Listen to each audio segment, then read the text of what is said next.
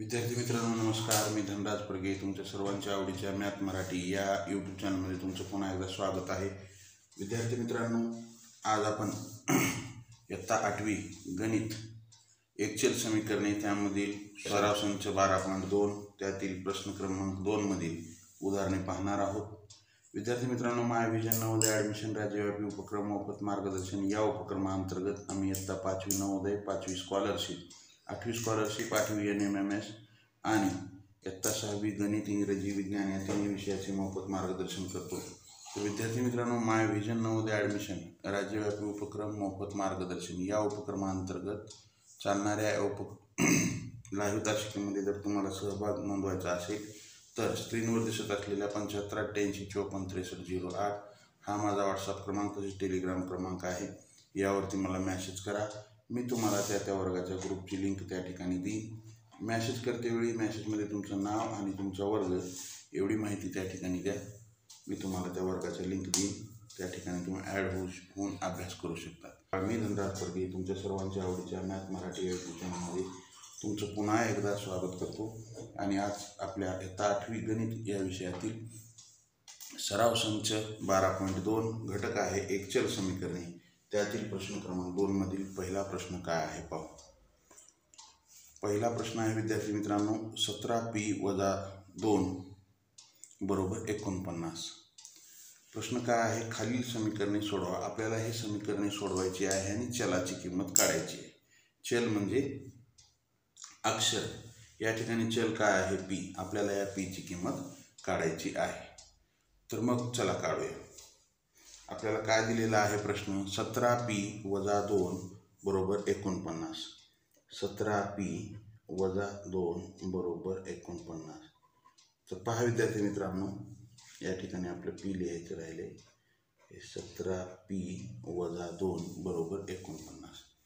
मग काय करू आपण, हे 17p इकडे ठेवू आणि हे 2 जे आहे -2 आहे, बरोबरच्या पुढे गेले की हे काय होतं, +2 होतं। हे काय होतं, +2 होतं। मग 17p = 49 आणि 2 किती झाले, 9 2 11, हातच्याला 1 4 आणि 5 51 झाले। 49 आणि 2 किती, 51। मग आता काय करू, हे p मध्ये आणि 17 मध्ये गुणाकाराचं चिन्ह आहे। मग हे 17ला पुढे घेऊन चालू, कारण की आपल्याला p ची किंमत काढायची आहे। मग p हा एकटा इकडे ठेवू आपण, p = 51। मग आता हे जे गुणाकारात 17 होतं ते बरोबरच्या इकडे आल्याच्या नंतर काय होईल, ते भागाकारात येईल, म्हणजे 51ला भागिले होईल। मग 51ला भागिले 17, 17 ने 51ला भाग जातो का, जातो। 17 × 1 = 17, 17 × 3 = 51, p = 3।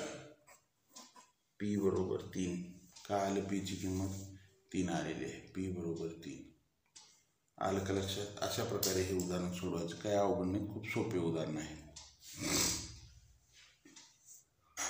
त्यानंतर दुसरं उदाहरण काय आहे, 2m + 7 = 9।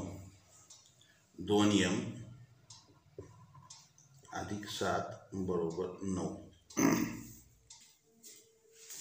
मग आपल्याला ह्या m ची किंमत काढायची आहे। मग चला समीकरण सोडवतील काय करायचं विद्यार्थी मित्रांनो, इथं आपल्याला फक्त ज्याची किंमत काढायची ते इकडे ठेवायचं, बाकीच्या संख्या हळूहळू तिकडे घेऊन चालायच्या।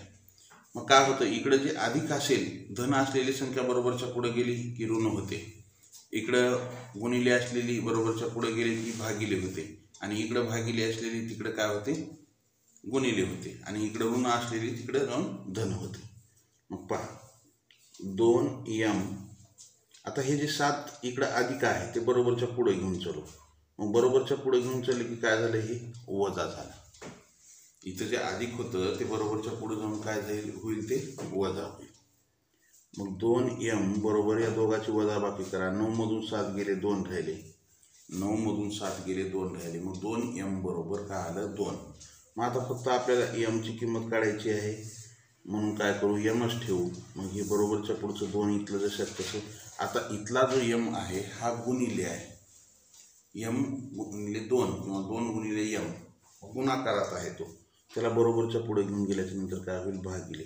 मग b1 b, b1 b, आपल्याला m ची किंमत काय मिळाली 1. m बरोबर 1 हे आला आपला. m बरोबर 1 आलं का लक्षात. ज्यांचं आलं त्यांचं अभिनंदन, ज्यांचं चुकले त्यांनी लिहून घ्या. पुढच्या प्रश्नाकडे आपण जाऊ. प्रश्न अवघड नाहीत, प्रश्न एकदम सोपे आहेत विद्यार्थी मित्रांनो. पुढचा प्रश्न तुमच्यासाठी काय आहे. पुढचा प्रश्न क्रमांक 3.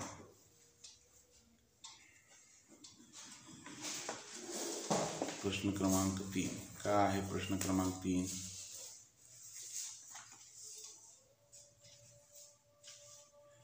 3x अधिक 12 बरोबर 2x वजा 4. 3x अधिक 12 बरोबर 2x वजा 4. तर मग आपल्याला हा प्रश्न सोडवतेवेळी काय करावं लागेल. 3x अधिक 12 बरोबर 2x वजा 4. मग 3x अधिक 12 बरोबर 2x वजा 4. मग काय करू. हे x एकीकडे करू. 3x आणि 2x एका बाजूला करू आणि म्हणजे चलपद असलेले एकीकडे करू आणि संख्या एकीकडे करू. मग काय करू. 3x अधिक 12 हे जे 2x इकडं अधिक आहे म्हणजे ह्याच्या पाठीमागं चिन्ह काही नाही म्हणजे ते काय आहे धन आहे. ते बरोबरच्या इकडे आलं की काय होईल ऋण. हे 2x बरोबर वजा 4. हे जसे असतं तसं वजा 4. मग आता हे इकडलं 12 तिकडे घेऊन चलो. मग आता इथं काय राहील 3x वजा 2x बरोबर वजा 4. हे 12 इथं काय आहे धन आहे. बरोबरच्या पुढे गेल्याच्या नंतर काय होईल ऋण. हे ऋण वजा 12. मग आता ह्या दोघांची वजाबाकी करा. एकाचं चिन्ह धन आहे, 3चं चिन्ह धन आहे, 2चं चिन्ह ऋण आहे. मग मोठ्या संख्येतून लहान संख्या वजा करा आणि मोठ्या संख्येत चिन्ह द्या. 3x वजा 2x बरोबर काय राहिलं फक्त x राहिलं. मग x बरोबर वजा 4 वजा 12 यांची काय करावं लागेल. ज्यावेळेस दोघांची चिन्ह समान असतील त्यावेळेस त्यांची बेरीज करा आणि समान असलेले चिन्ह द्या. बेरीज करा. 12 आणि 4 किती होतात 16 आणि वजा जे समान असलेलं चिन्ह दिलं मग काय आलं ऋण 16. मग x बरोबर ऋण 16. x बरोबर ऋण 16 हे उत्तर आलं. उत्तर काय आलं x बरोबर ऋण 16. ज्यांचं आलेलं आहे त्यांचं अभिनंदन. ज्यांचं चुकलेलं आहे त्यांनी लिहून घेत चला. लिहायला वेळ लागत असेल तर स्क्रीनशॉट काढून घ्या. विद्यार्थी मित्रांनो प्रश्न काय अवघड नाही, प्रश्न एकदम सोपे आहेत. अशा प्रकारे हे समीकरणे सोडवायची. चला त्यानंतर पुढच्या प्रश्नाकडे जाऊ. प्रश्न क्रमांक 4 काय आहे. प्रश्न क्रमांक 4 5 कंसामध्ये x वजा 3 बरोबर 3 कंसामध्ये x अधिक 2. 5 कंसामध्ये x वजा 3 बरोबर 3 कंसामध्ये x अधिक 2. तर मग पहा हा प्रश्न सोडवतेवेळी आपल्याला काय करावं लागेल. हे 5 आणि कंस दोघांमध्ये काय कशात चिन्ह आहे काहीच नाही म्हणजे गुणाकाराचं चिन्ह आहे. मग हे 5नं कंसाला गुणवून घ्या अगोदर. मग काय 5नं जर x ला गुणलं तर 5x हे वजा 5नं 3 ला गुणा चिन्ह जे आहे ते द्या वजा 3 × 5 = 15 बरोबर. याच पद्धतीनं पुढचा एक कंस सोडून घ्या. 3नं x अधिक 2 ला गुणा 3x अधिक 3 × 2 = 6. मग आपल्याला या ठिकाणी काय मिळालेलं आहे 5x वजा 15 बरोबर 3x अधिक 6. मग विद्यार्थी मित्रांनो या ठिकाणी आपल्याला आता काय करू x चलपदे एकीकडे करू. हे 5x आणि 3x एका बाजूला करू. मग हे 3x जे पुढं आहे त्याला इकडं आणू. मग काय राहील इथं 5x. हे 3x इथं धन आहे बरोबरच्या इकडं आलं की काय झालं ऋण झालं. हे वजा 15 जशास तसं बरोबर काय राहिलं 6. हे 3x इकडे आणलं 5x वजा 3x आणि हे वजा 15 जशाला तसं वजा 15 बरोबर. किंवा ह्याला तुम्ही असं जरी लिहिलं तरी चालते. 5x वजा 15 तिकडलं 3 इकडे आणलं तर वजा 3x कोणतंही एकच होतं. या दोन्हीपैकी कोणतंही एकच लिहू शकता तुम्ही. आलं का लक्षात. बरोबर 6 राहिले. मग काय करू हे 5x हे 15 तिकडे घेऊन चलू आपण. 15 काय करू, इकडे फक्त 5x चलपदे ठेवू, 5x आणि 3x इकडे ठेवू, बाकीचे सर्व पुढे घेऊन चलू. मग 5x व 3x चिन्ह काय आहे, वजा 3x, 5x वजा 3x बरोबर 6. हे जे ऋण 15 आहे ते बरोबरच्या पुढं गेल्याच्या नंतर काय होईल, धन 15 होईल, म्हणजे अधिक 15. इकडे वजा असलेलं 15 बरोबरच्या पुढे जाऊन काय झालं, अधिक झालं. मग 5x वजा 3x किती राहिले, 5x मधून 3x गेले 2x, 2x बरोबर 15 अधिक 6, 15 अधिक 6 किती आले, 21. मग x बरोबर 21/2. उत्तर आपलं काय आलेलं आहे, 21/2 हे उत्तर आपलं आलेलं आहे. ज्यांचं आलेलं आहे त्यांचं अभिनंदन. ज्यांचं चुकलेलं आहे त्यांनी लिहून घेत चला. लिहायला जर वेळ लागत असेल तर स्क्रीनशॉट काढून घेत चला. विद्यार्थी मित्रांनो, एक्सची किंमत काय मिळालेली आहे आपल्याला, 21/2. आलं लक्षात. अशा प्रकारे हे उदाहरण सोडवायचं. काय अवघड आहे, काहीच अवघड नाही, खूप सोपे प्रश्न आहे. चला त्यानंतर प्रश्न क्रमांक 5 काय आहे पाहू. प्रश्न क्रमांक 5, चला विद्यार्थी मित्रांनो, प्रश्न क्रमांक 5 काय आहे, 9x छेदामध्ये 8 अधिक 1 बरोबर 10. 9x छेद 8 अधिक 1 बरोबर 10. मग आपण काय करू आता, हे 1 जे इकडे अधिक आहे ते पुढे घेऊन चलू. म्हणजे काय होईल, 9x छेदामध्ये 8 बरोबर 10 वजा 1. हे अधिक होतं, बरोबरच्या पुढे जाऊन काय झालं, वजा झालं. 9x छेद 8 बरोबर 9x छेद 8 बरोबर 10 मधून 1 गेला 9 राहिला, 10 मधून 1 गेला 9 राहिला. मग आपल्याला आता काय करावं लागेल, 9x छेद 8 बरोबर 9. हे 8 जे इथं भागिले आहे ते बरोबरच्या पुढे जाऊन काय होतं, गुणिले होतं. म्हणजे 9x बरोबर 9 गुणिले 8. 9x बरोबर 9×8 72. 9x बरोबर 9×8 72. मग आता 9x बरोबर 72 आलं तर x ची किंमत आपल्याला काढायची आहे. तर मग हे 9 आणि x मध्ये कशाचं चिन्ह आहे, गुणाकाराचं आहे. मग आता हे xच ठेवू इकडं. मग हे 72, 9 इथं कसं आहे, गुणाकारात आहे, बरोबरच्या पुढे जाऊन काय होईल, ते भागाकार. मग 9×1 9, 9×8 72. x बरोबर 8. या ठिकाणी काय आली, उत्तर काय आलं आपलं, x बरोबर 8. आलं लक्षात, x बरोबर 8 हे उत्तर आलेलं आहे. ज्यांचं आलेलं आहे त्यांचं अभिनंदन. चला त्यानंतर आपल्याला पुढच्या प्रश्नाकडे जायचं आहे. विद्यार्थी मित्रांनो, पुढचा प्रश्न तुमच्यासाठी काय आहे, पुढचा प्रश्न, चला प्रश्न क्रमांक 6 काय आहे विद्यार्थी मित्रांनो, y/7 अधिक y वजा 4 छेदामध्ये 3 बरोबर 2. y/7 अधिक y वजा 4 छेद 3 बरोबर 2. अशा वेळी काय करायचं विद्यार्थी मित्रांनो, हे y/7 अधिक y वजा 4 छेद 3 बरोबर 2. तर हे काय आहे, अपूर्णांक आहे. हे y/7 अधिक y वजा 4, याला आपण काय करू, याचा छेद समान करून घेऊ. याचा काय करू आपण, छेद समान करून घेऊ. मग छेद समान करत असताना किंवा काय करा, या 3 y ला गुणा, 3 गुणिले y अधिक 7 हे 7 गुणिले y वजा 4 आणि छेदाचा गुणाकार 7 गुणिले 3 बरोबर 2. बरोबर 2 सोडून घ्या. आता 3y, 3 गुणिले y 3y अधिक या 7 कंसाला गुणा, 7y वजा 7×4 28 आणि छेदामध्ये 7×3 21 बरोबर 2. बरोबर 2. मग आता हे 21 काय करू आपण, इकडे घेऊन चलू. 21 काय करू, इकडे घेऊन चलू. हे भागिले इकडे गेल्यावर काय होईल, मग इथं काय येईल आता, 3y अधिक 7y वजा 28 बरोबर 2 गुणिले 21 हे भागिले होतं, बरोबरच्या इकडे आलं गुणिले झालं. 3y अधिक 7y वजा 28 बरोबर 2 गुणिले 21 बरोबर 2 गुणिले 21. मग 3y आणि 7y किती झाले 10y वजा 28 बरोबर 21 दुनी 42. 21 गुणिले 2 किती झाले 42.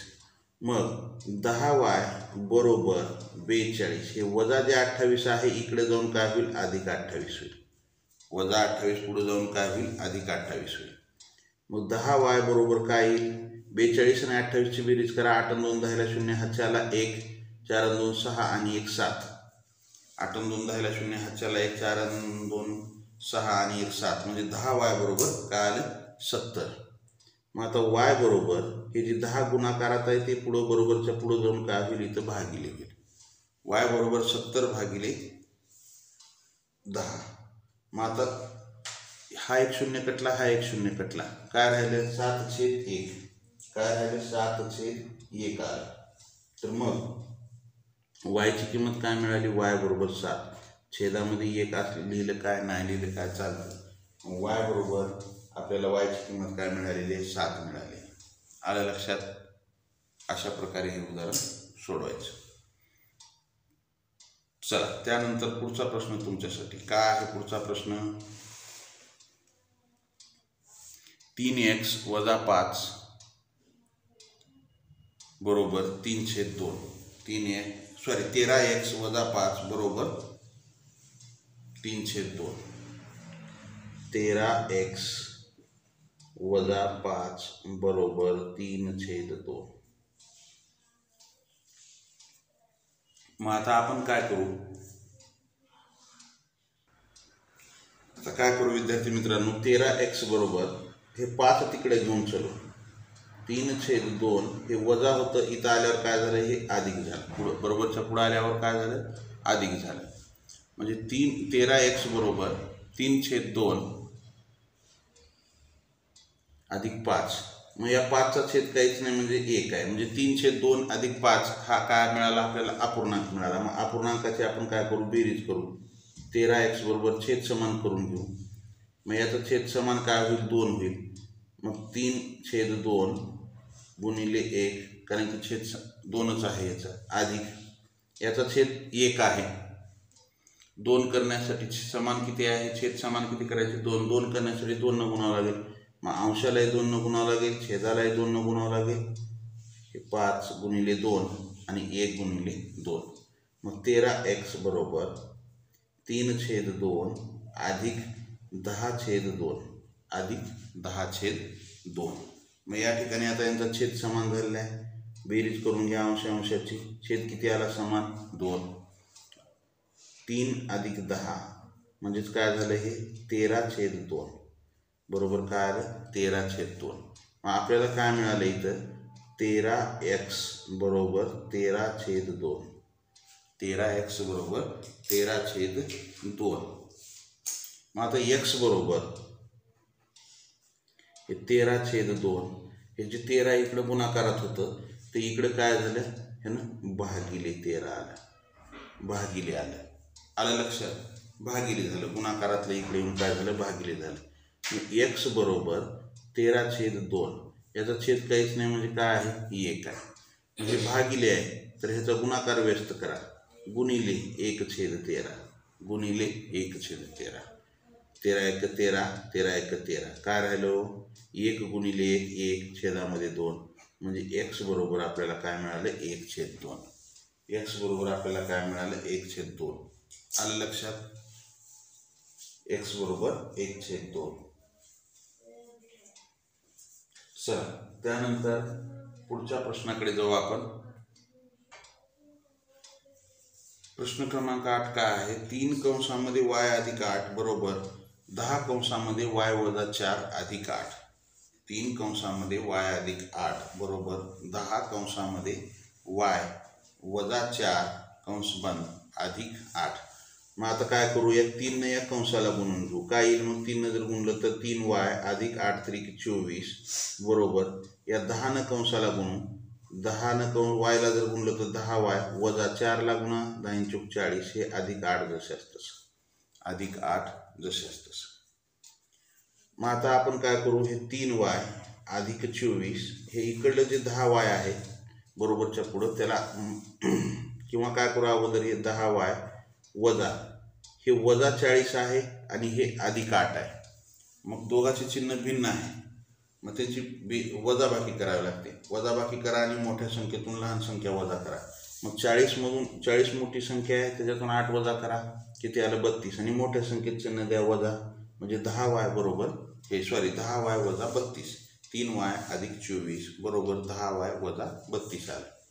मग आता हे y 10y 3y एका बाजूला करू, हे 3y आणि हे 10y इकडं आलं तर काय होईल, इथं धन होतं, इकडं आलं की काय झालं हे, किंवा हे असं 24 वजा 10y बरोबर वजा 32 बरोबर वजा 32.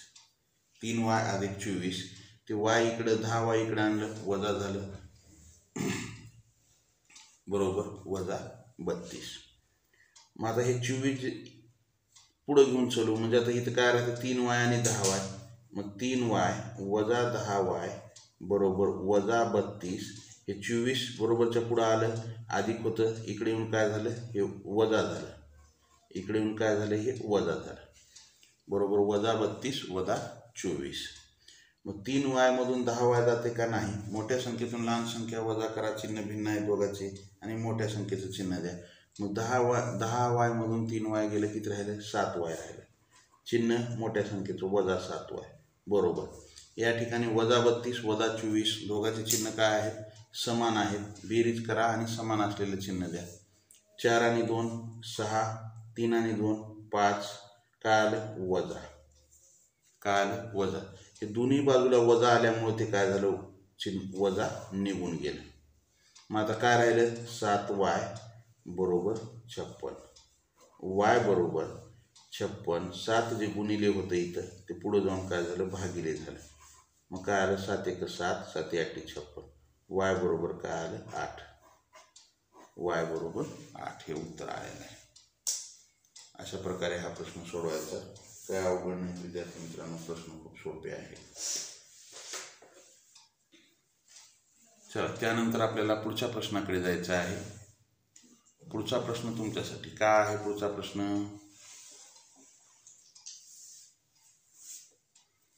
x वजा 9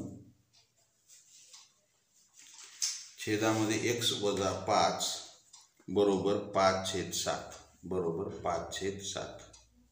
x वजा 9 छेदामध्ये x वजा 5 बरोबर 5/7. आता काय करू आपण, हे 7ला इकडे घेऊन येऊ आणि x वजा 5ला तिकडे घेऊन जाऊ. मग काय होईल, हे 7ला जर इकडे आणलं तर हे भागिले होतं, इथं आल्यावर गुणिले झालं. x वजा 9 बरोबर हे भागिले होतं, पुढे गेल्यावर काय झालं गुणिले झालं, म्हणजे x वजा 5 गुणिले अशा प्रकारे, म्हणजे 7 गुणिले x वजा 9 बरोबर 5 गुणिले x वजा 5. मग आता या 7नं पूर्ण कंसाला गुणून घ्या. 7नं जर गुणलं तर इथं काय 7x वजा 9 63 बरोबर 5नं गुणा 5x वजा 25 5x वजा 25. मग 7x वजा 63 बरोबर 5x वजा 25. मग 7x वजा 5x बरोबर हे वजा 25 आणि हे जे 63 इकडे वजा आहे ते पुढे येऊन बरोबरच्या पुढे आल्यावर काय होतं इथं अधिक 63 झालं.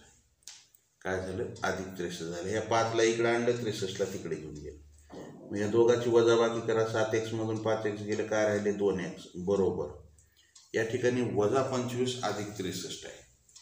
मग आता काय होईल, दोघांचे चिन्ह समान आहेत का, समान असेल तर बेरीज होते, चिन्ह जर भिन्न असेल तर वजाबाकी होते. मग वजाबाकी करा, मोठ्या संख्येतून लहान संख्या वजा करा आणि मोठ्या संख्येचं चिन्ह द्या. 63 मधून 25 वजा करा, ते 3 मधून 5 जात नाही, इथला हातचा इथं घ्या. 13 मधून 5 गेले 8 राहिले, इथं राहिले 5 मधून 2 गेले 3 राहिले, म्हणजे काय आलं 38 आलं.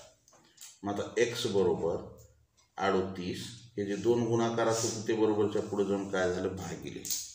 x बरोबर 38 भागिले 2 बे 1 बे बे 1 बे एक उरला 18 झाले 92 18. मग x बरोबर काय आलं 19. x ची किंमत काय मिळाली आपल्याला 19. आलं का लक्षात? x बरोबर 19 हे उत्तर आलेलं आहे. ज्यांचं आलंय त्यांचं अभिनंदन. ज्यांचं चुकलंय त्यांनी लिहून घेत चला. लिहायला वेळ लागत असेल तर स्क्रीनशॉट काढून घेत चला. प्रश्न अवघड नाही, प्रश्न एकदम सोपे आहेत विद्यार्थी मित्रांनो.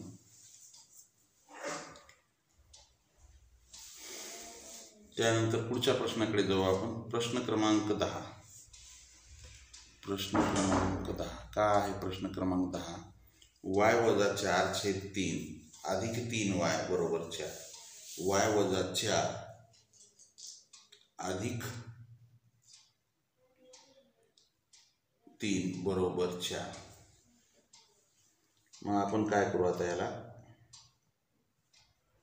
हे y - 4/3 अधिक 3y ह्याचा छेद काहीच नाही म्हणजे काय 1 आहे बरोबर 4. मग अपूर्णांकाची बेरीज करू आपण इथं. हे अपूर्णांक 2 अपूर्णांक आहेत असं समजू. यात y - 4/3 अधिक 3y/1. मग याचा छेद जर समान केला तर किती येतो 3. मग काय होईल इथं? याचा 3 अगोदर छेद 3 आहे म्हणून y - 4/3 अधिक याचा छेद 3 करण्यासाठी 3 न गुणावं लागेल. अंशाला आणि छेदाला. मग अंशाला गुणलं 3 × 1 = 3. हे सॉरी छेदाला गुणलं 3 × 1 = 3. अंशाला गुणा 3 न 3 × 3 = 9y बरोबर 4. मग काय येईल इथं? y आता ह्या दोघांची आपल्याला काय करायची आहे? बेरीज करायची. y - 4 अधिक 9y छेद काय झाला 3/3 बरोबर 4 बरोबर 4.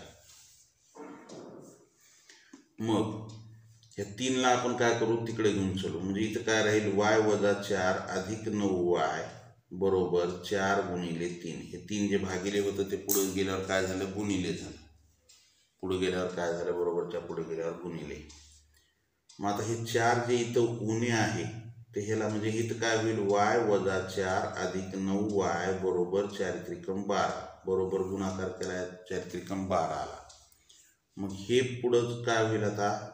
y - 4 अधिक 9y बरोबर 12. मग ह्या 4ला पुढे घेऊन चलो आपण बरोबर 4. मग y इथं काय राहील? y अधिक 9y बरोबर 12. हे जे इकडे वजा होतं ते इकडे येऊन काय झालं? अधिक झालं.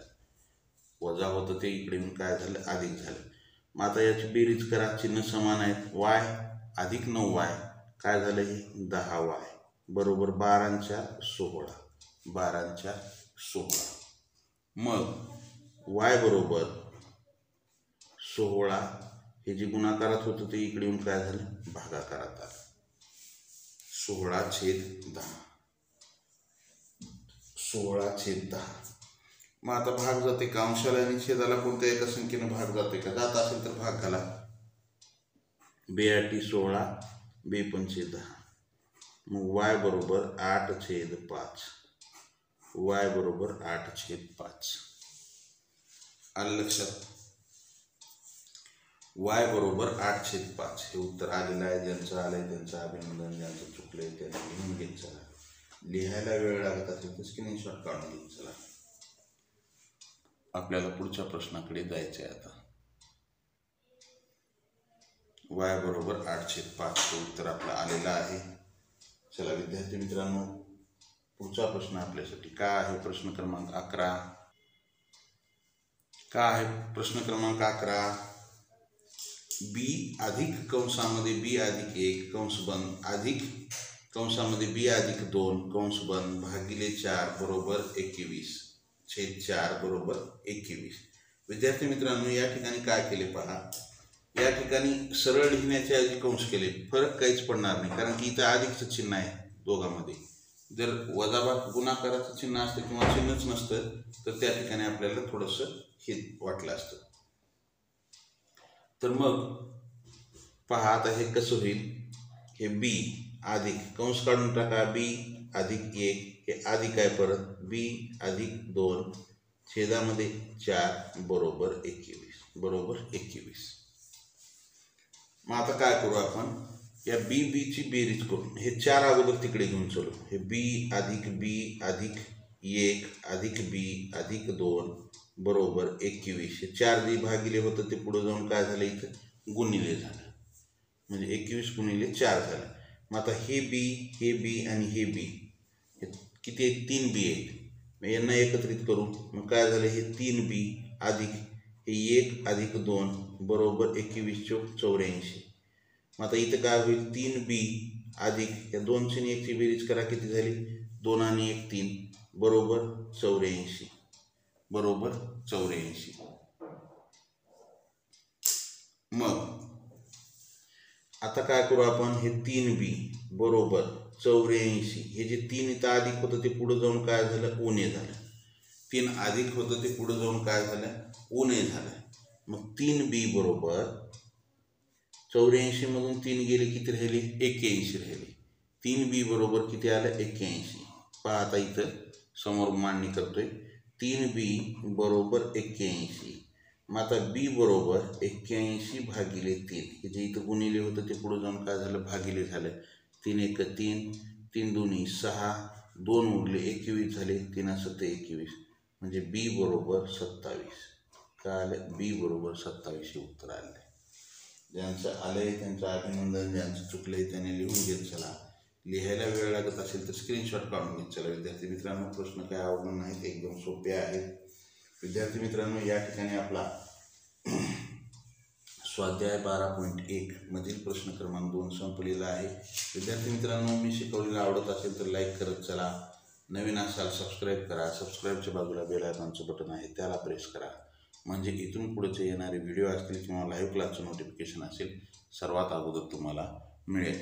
आणि आमच्या माय विजन राज्यव्यापी उपक्रमामध्ये जर तुम्हाला सहभाग व्हायचा असेल, मोफत मार्गदर्शन, माय विजन मोफत मार्गदर्शन हा राज्यव्यापी उपक्रम आहे. यामध्ये जर सहभागी व्हायचा असेल तर स्क्रीनवर दिसत असलेल्या 75 88 54 63 08 हा माझा व्हॉट्सअप क्रमांक तसेच टेलिग्राम क्रमांक आहे. यावरती मला मेसेज करा. त्यामध्ये तुमचं नाव आणि तुमचा वर्ग. आम्ही इयत्ता 5वी नवोदय, 5वी स्कॉलरशिप, 8वी स्कॉलरशिप, 8वी NMMS या सर्व शालेय स्पर्धा परीक्षांच्या सर्व विषयांचे आम्ही मोफत मार्गदर्शन करतो. त्यामध्ये जर तुम्हाला सहभागी व्हायचं असेल तर या नंबरवरती तुम्ही काय करा, मला मेसेज करा. त्या ठिकाणी तुमचा वर्ग, कृपया फोन करू नका. तर या ठिकाणी आपण थांबूया विद्यार्थी मित्रांनो. जय Hind, Vande Mataram, bye, C you next period.